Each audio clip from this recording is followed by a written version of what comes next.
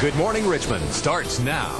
Hi everybody, welcome back. A local campaign is rallying for changes to Virginia's mental health system for treating the youngest patients. And Margaret Nimmo Crowe is here from Voices from Virginia's Children. You have much more. Thank you for coming in. Thank you for having me. You said that this is something that it can really affect everything down the road. Pay now, pay later.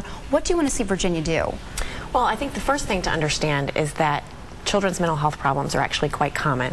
1 in 5 children actually has a mental health problem. So that means that someone in our families, one of our colleagues, another child in your child's classroom, we all know someone who struggles with a mental health problem, and probably that child's family is having trouble finding services. So our campaign is all about trying to get children access to the mental health treatment that they need. You've actually been in touch with the governor. You've been lobbying for this for a while, and there are really 3 changes that you think are pertinent that we really need to happen right here.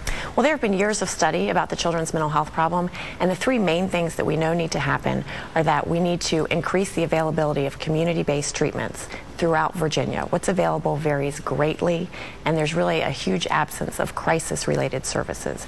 So that is something that we know needs to happen. We also need to have a more coordinated plan to address all children with mental health problems. Right now, the system is very fragmented, and that means it's incredibly confusing for families to figure out where to go to get help. And then finally, back to those families, they really need to be engaged in their children's treatment.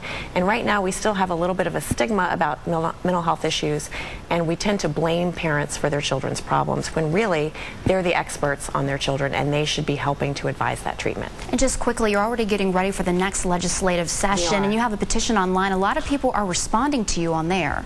We have had more than 1,400 Virginians already sign the online petition, and I would encourage everyone to do so. Again, 1 in 5 children has a mental health problem, so it likely affects someone that everyone knows, and it's very quick. We can all do something to help, and that is to go to the website and sign the online petition to let Governor McDonnell and our legislators know that we care about these children. Well, here's some information if you want to do just that. Voices for Virginia's Children campaign for children's mental health. Their action agenda for 2011 to 2012. That's at WRIC.com. You can go there for more information. Thank you for coming in today. Thank you so much.